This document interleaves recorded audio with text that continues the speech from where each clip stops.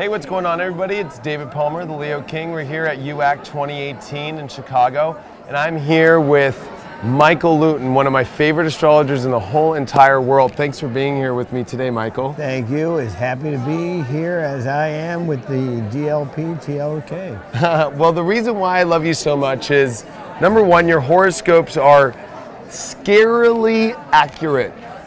They're so accurate. That's why I love, whether it's your talks, whether it's your awesome horoscopes, and you always are a very visual astrologer, using pictures. And your lectures, of course, are always building up in directions where I feel like a lot of astrologers aren't really going. You always go in your own direction, and that's why I really love your astrology. Thanks, David. I've been doing this for a really long time, and by now, I'm not interested in the superficial aspects anymore, because I think my feeling is that if people get a touch of something that's authentic, not about me so much, but about them, once I have their confidence and I can touch into something authentic about them, it releases them. They feel happier, and I try to be authentic also. And we've talked about this. Yeah. When a presenter or an entertainer or anybody is on stage in front of people, the more authentic a person can be in his or her presentation, it inspires someone in the audience to think, well, you know what? I could be that way too.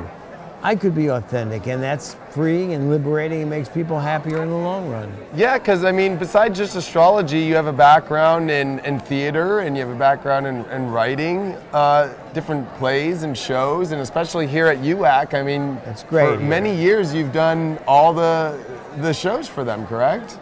I've done all the shows, actually. I've been in every UX since 1986.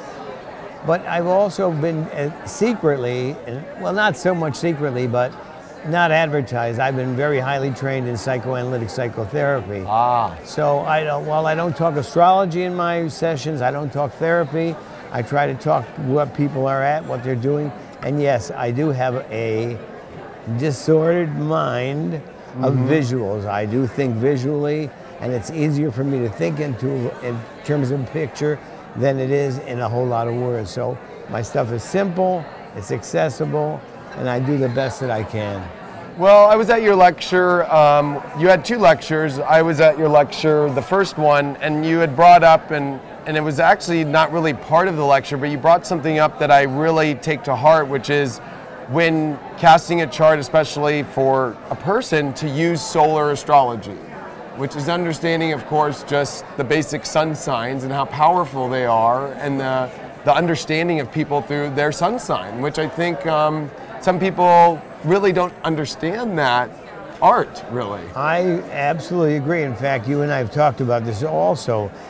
I was once on a group panel of discussions, and when one of the astrologers found out that I wrote sun signs for a column for a magazine, he actually got up and walked off the stage. What? Yeah. This was quite a while ago.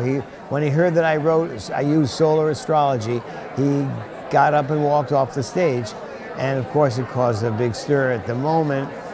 But like everything else, it dissipates and disappears. But actually, it's not so much solar astrology, and it's not so much sun signs.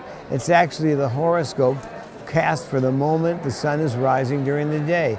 There's a whole lot more to it, and that anybody really believes, and it's just as, when I read a horoscope, I never read a horoscope only with the time of birth. I always use the time of birth, but as you and I have discussed, the sun sign and then putting all the planets around in their proper places is almost equally accurate. It's not so much great for predictions, which I should say,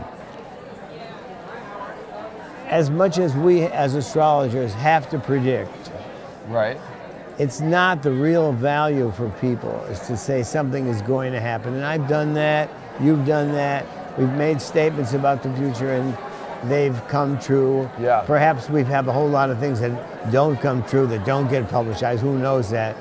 But it's not really just about predicting the end of the world or the happiness coming, but people want that. They think that they're going to get a little more control of their life. What's in there? What do you see there from 6 months ago? 6 months from now?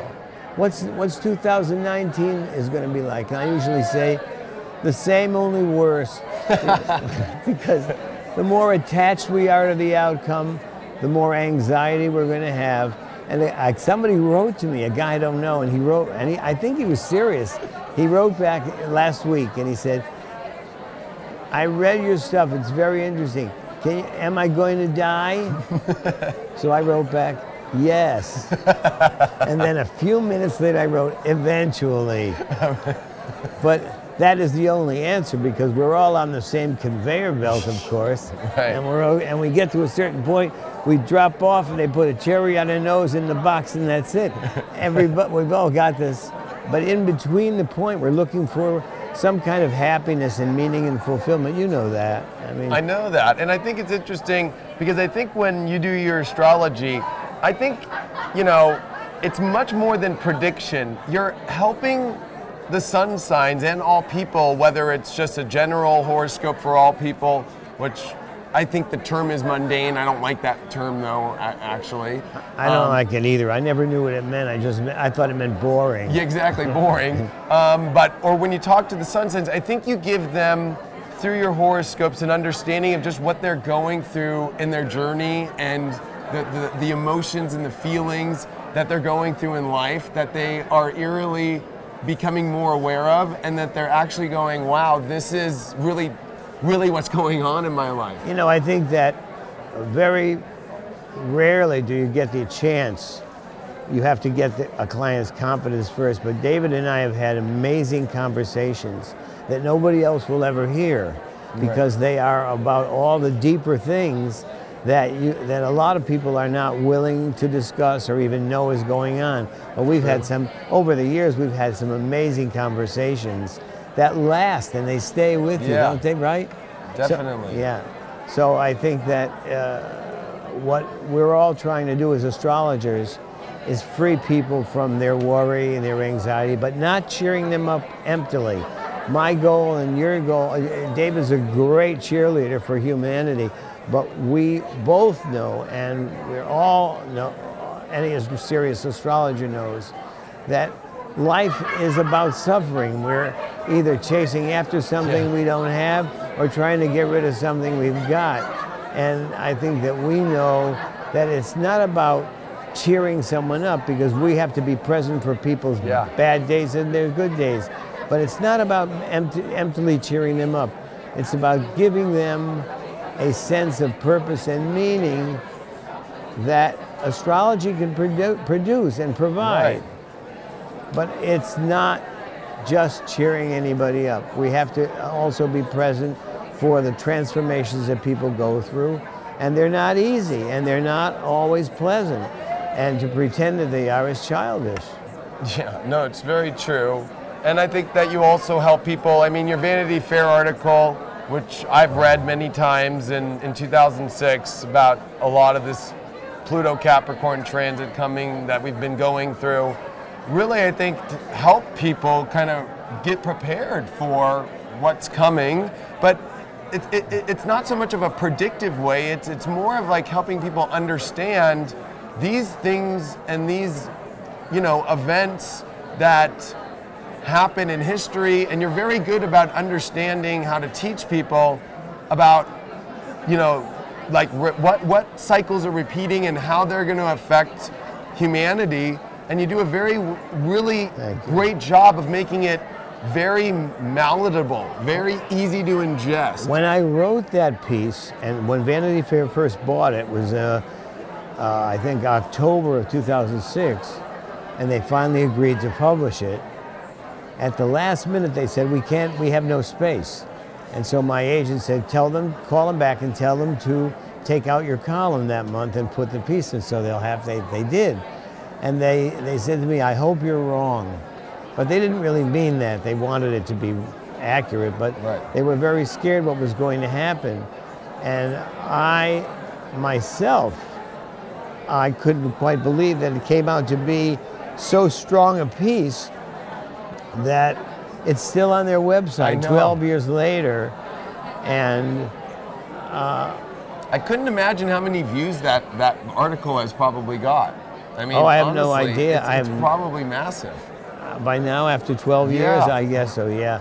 And people are saying, how did you know that? And to me, it's not like I know it.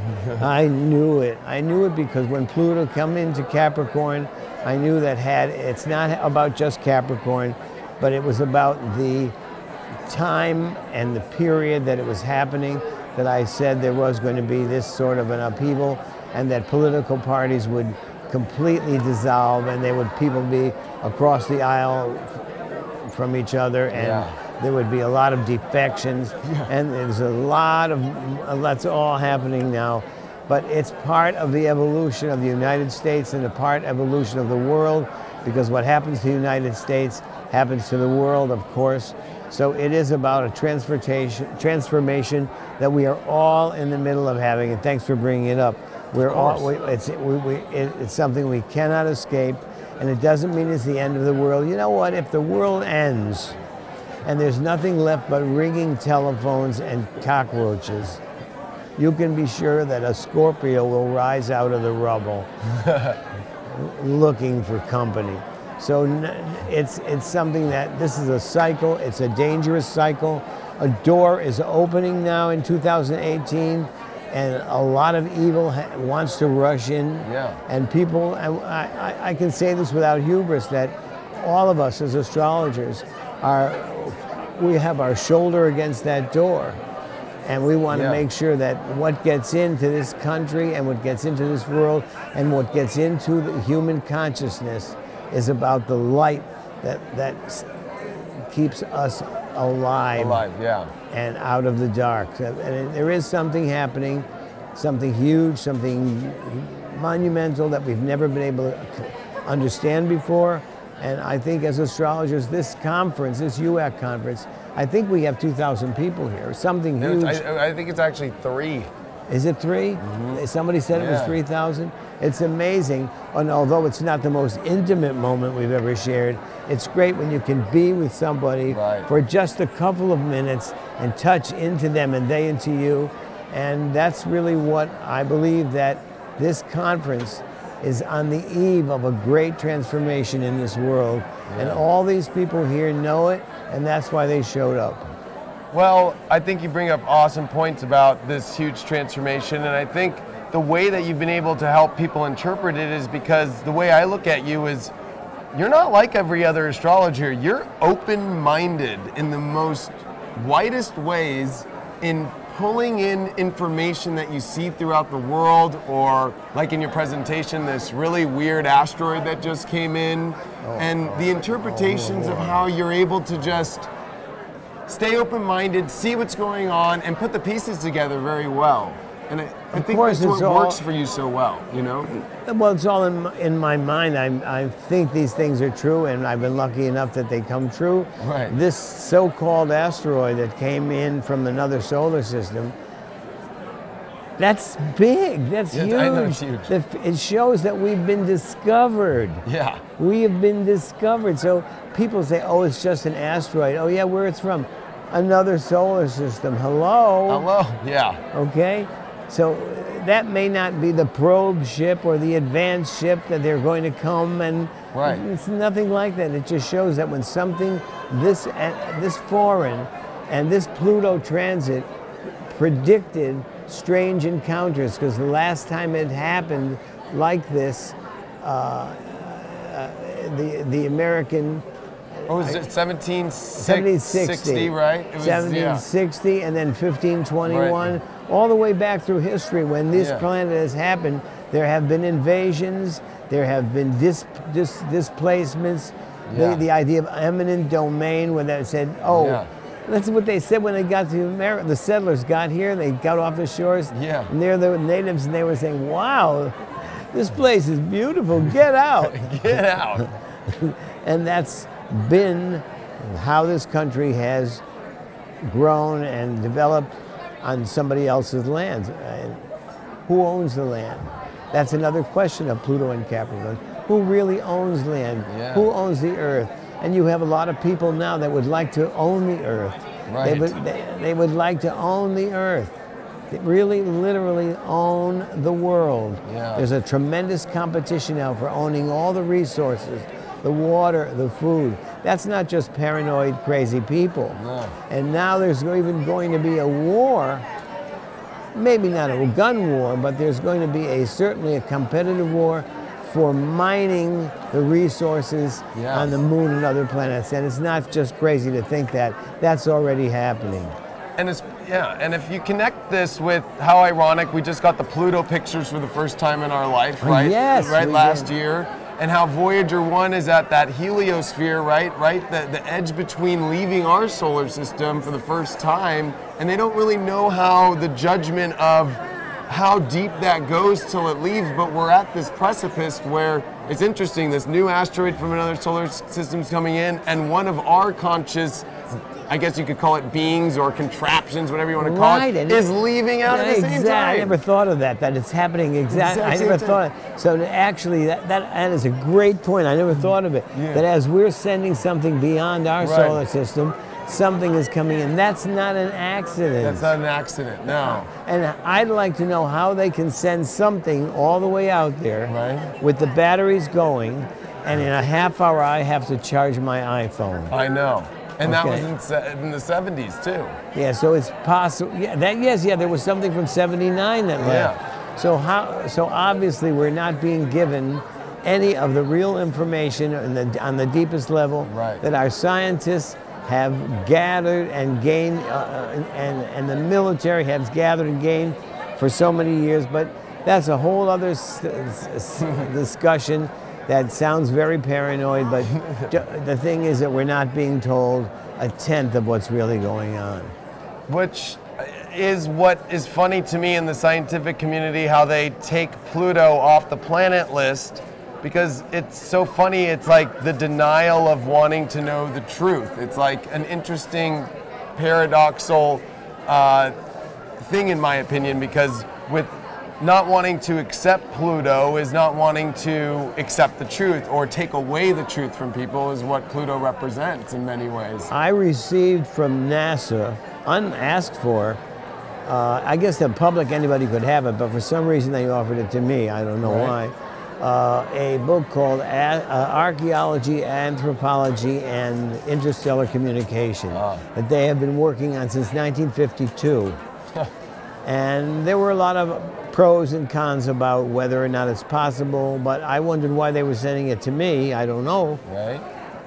But it clearly stated that is, and many scientists agreed that it's dangerous to look for signs of life, because historically, any time an advanced civilization contacted a lesser developed civilization, the lesser developed civilization was wiped out very quickly.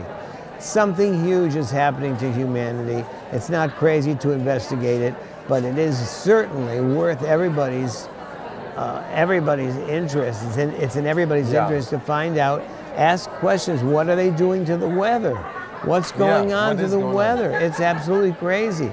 What is going on with the military? What is the military really doing? The biggest budget that was ever cut for the military just went down this year. And the whole idea that it's all one person's fault is crazy. I think that whoever they blame is just the clown that's been hired to warm up the crowd before the main event. And the clown that wants to be the clown. That's right. That's right.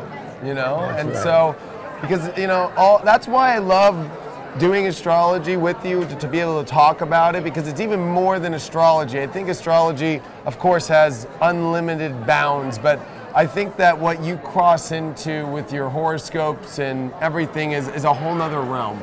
And I don't even know what to call that realm. Well, what we're doing is we're trying to reach deeply into people on their most personal level to help them with their life. Practically, their life, their money, their everything. At the same time, we're trying to open up their heads so that they actually look up and see what's happening right above their heads at the same time. And that's a great task for us to do it. and it's a serious task, but we also have fun doing it. We do have fun doing it, and I love doing it and talking about it with you because I feel like I can just talk forever about it. And you've been a very, very powerful source of love and information and friendship that has kept me going in my astrology life and career, and I wouldn't be here, you know, without that energy and that life force. That's nice to say, but you would be here. You're an exalted being. You would be here. You would be here. It wouldn't be the same though. I'm glad to hear that. I'm glad that I have a presence in your life. But you do. Yeah, I think that it's a key.